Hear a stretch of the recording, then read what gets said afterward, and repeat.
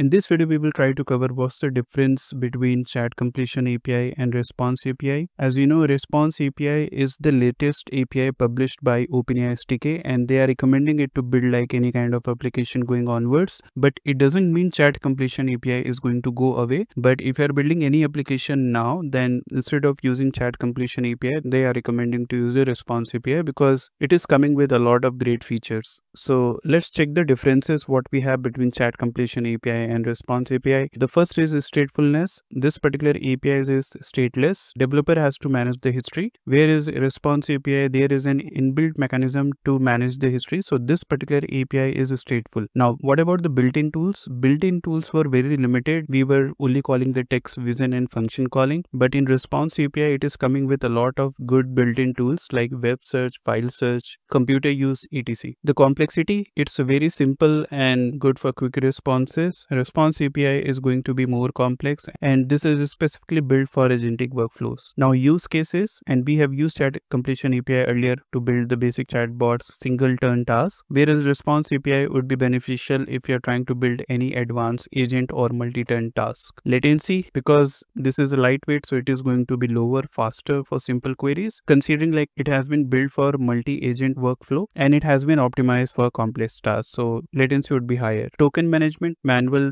truncation and context management, which is happening in chat completion. In response API, automatic history and token management would occur. Future support, so indefinite support for non-tool dependent models, and as we have discussed earlier, this is going to be future for OpenAI's. So we will also try to cover few differences between these two using some code. So first I will just go ahead with the very basic setup. So this is how the chat completion API code would look like. So the same code would look something like this. In response API, at the right side you can see this code has been rewritten using response API. So instead of using this client chat completion.create, we would be using this client responses.create. That would be the first difference. And then you can see instead of messages, now we have to pass input. Under this we can still pass the role and the content, but instead of messages it's going to be the input. Obviously same models are going to be supported in the response API also, so we have to use that as well. And at the last we are printing the response. Here you can see one difference. Instead of getting the output in the choices, here we are going to get the output in the output array, and then we can navigate it to content.text to get an output. Otherwise, this particular SDK also support one more option just to get the output, so that we don't have to navigate to these arrays to get the output, and for that we can just directly use output.text. Let me just try to run this code and show you the output in both the cases, and you can see whether I'm trying to print the output using this or I'm just trying to print the output directly via output.text. The output is going to be same in both the cases. Also on top of that, what about the structured output? I can first open the chat completion one and then I can open the response API one. So the first step in both cases to get a structured output would be to define our PyIdentity class. So in this case you can see we have defined one particular PyIdentity class which is going to be story, and it is going to have all this field, title, character, story. Same thing we have defined over here, so no changes till this point. After that, if we have to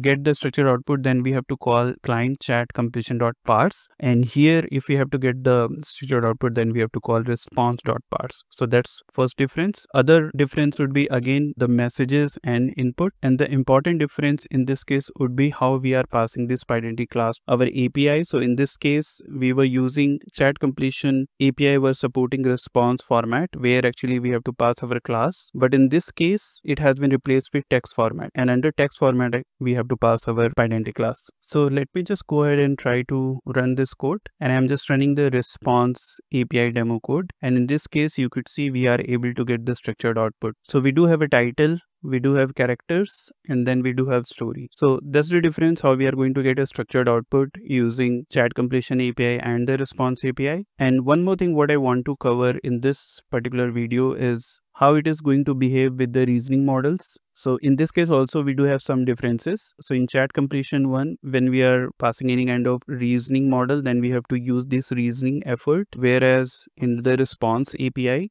we have to pass reasoning effort like this. So instead of reasoning effort, it's just going to be the reasoning, and in the curly braces we have to pass our effort. In this case we are passing it directly, but in this case it's coming under this curly braces. When we are trying to use the reasoning model, then we cannot navigate to the output using response.output array. We can just utilize this response.output text to get the output. So let me just go ahead and run this code, and now you could see we are able to get this output. So these are the basic differences between these two API. We would cover the advanced feature of response API in our following videos. That's all what we have in this video. Thank you for watching.